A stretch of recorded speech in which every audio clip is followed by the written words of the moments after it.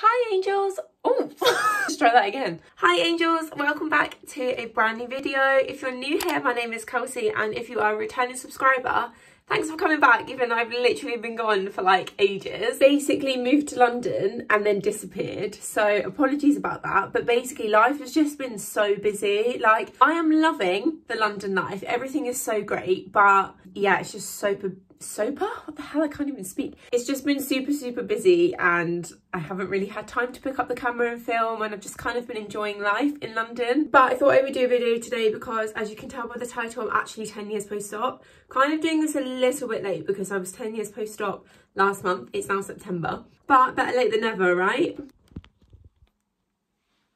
Okay, I thought I would sit down because I think this is going to be like a little bit of a... Okay. This video is not going well for me so far. But yeah, I thought I would sit down because I think this is going to be a little bit of a long video. So go ahead and grab yourself a cup of tea, get cozy on the sofa or in bed or wherever you're watching this, and let's get started. I did actually do a little post on my Instagram. If you're not following me, it's kelseylouisee. But I thought I would do a little video about it as well because obviously my whole journey with scoliosis, I used to vlog the whole thing. The videos are still on my channel, so go ahead and watch them, but they are really embarrassing. So I was like 12 at the time, but yeah, they are still on my channel. So if you want to go and watch my like raw scoliosis journey, I hate the word journey, go ahead and watch those. My whole the whole thing started on YouTube. I thought I would do a little video just to celebrate 10 years. But the last 10 years have been a ride and a half. Like, it's not been plain sailing, and as much as I would love to come on this video and tell you how amazing my life has been and how great the surgery was and all of those things, unfortunately I'm not able to do that. And this is actually a major part in why I stopped vlogging my scoliosis journey, was because I know so many of you were so worried and nervous about having the surgery, and for me to come on here and tell you that things weren't so great for me just didn't sit right. I really just didn't want to put any of you guys off from having it, because the surgery did essentially save my life, and I will be forever grateful that I had it. And if I could go back and do it all again, I would still have the surgery, even knowing what I know now. If any of you watched the video I uploaded probably ages ago, oh my god, it must have been 2 years ago. I think it was like my 8 years post-op. If any of you watched that, then you'll know that I actually suffer from a condition called chronic pain, which sucks, but you know what, it's life and it's something that I just have to deal with. And I know that so many of you, and probably a lot of you watching this video, already suffer from it as well. But for those of you who don't know what chronic pain is, it's basically a pain that occurs for longer than the normal healing time. So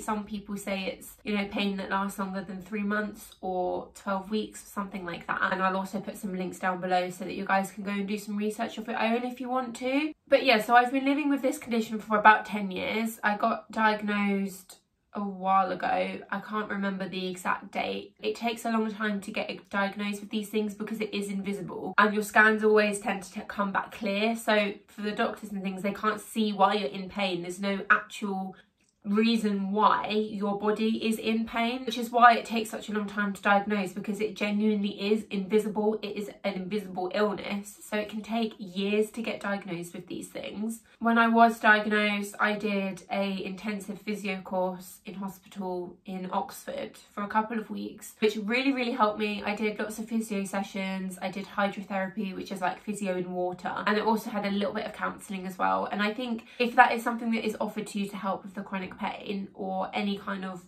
pain that you're dealing with, I would definitely recommend doing that, because it really helped me and it was really beneficial, and it's something that I've actually taken and used throughout my life since I've had it. So I think I had that in 2015, so it's been a while. So yeah, that really helped me. But unfortunately, a couple months ago I ended up catching COVID, and I'm going to be completely honest, the pain since having COVID has been 10 times worse. Like, when I have, you know, for me personally, I have flare-ups where the pain gets really bad, but normally they only last for like a couple of weeks, and this has lasted about 2 months now, and the pain has been like almost unbearable. I've completely had to stop doing everything that I used to do. I can't go to the gym. I find it difficult to walk to the shops. I can't go shopping because too much standing up causes me pain. I literally at the moment cannot live my life the way that I was living it, and it's really hard.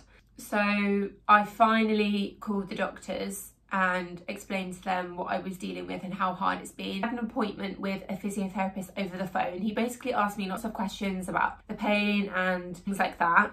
And then he scheduled in a face-to-face appointment with him, and then also scheduled in a blood test for me as well. I had all of those appointments and everything came back clear, which was really great. I went to go and see the physiotherapist, and he did like, I think it was like reflexes or something. Like he like touched my back and like got me to like bend, and I don't know why I like acted that out. But he like got me to do all of these things, and all of those things were clear, so he couldn't see any reason why I would be in pain. He does think it probably has got something to do with COVID, as it is such a nasty virus, but he has referred me back to orthopedics. I'm waiting to hear back from the orthopedics now, so at the moment it's just going to be a bit of self-help, trial and error to see how I can get myself back to my normal life.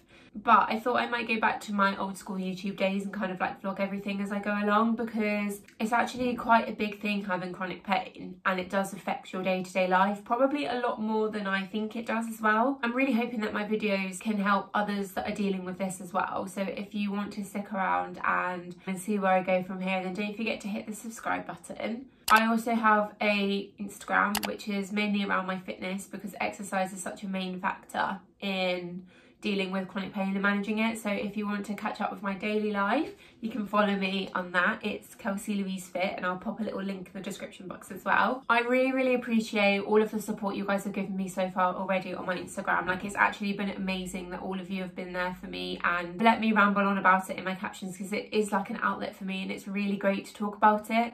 And I just want to say to anyone that is dealing with chronic pain, or, you know, knows a loved one with chronic pain, please talk about it. I know what it's like when you feel like you're talking about it all the time and you feel like a burden to others, but I promise you, you're not a burden. But yeah, if you do have chronic pain, please don't feel like you have to go through it alone. I am here for you as well, as much as your friends and your family. It's really important to talk about it and how you feel, because it's hard enough to deal with it, let alone having to deal with it by yourself and feeling like you have to hold all of your emotions in. But if you feel comfortable and you want to come and talk to me, please drop me a message on Instagram. I would love that. I absolutely love it when people message me on Instagram and say they used to watch my scoliosis videos. It genuinely means the absolute world to me to meet you guys and get talking to you. And I also think it would be so nice, I mean, even just for myself, it would be really nice to meet some people who are going through chronic pain as well. Thank you so much for watching this video. If you watched it until the end, you're a star, and thank you so much for all of your support. I really appreciate it, and I hope to see you in the next video.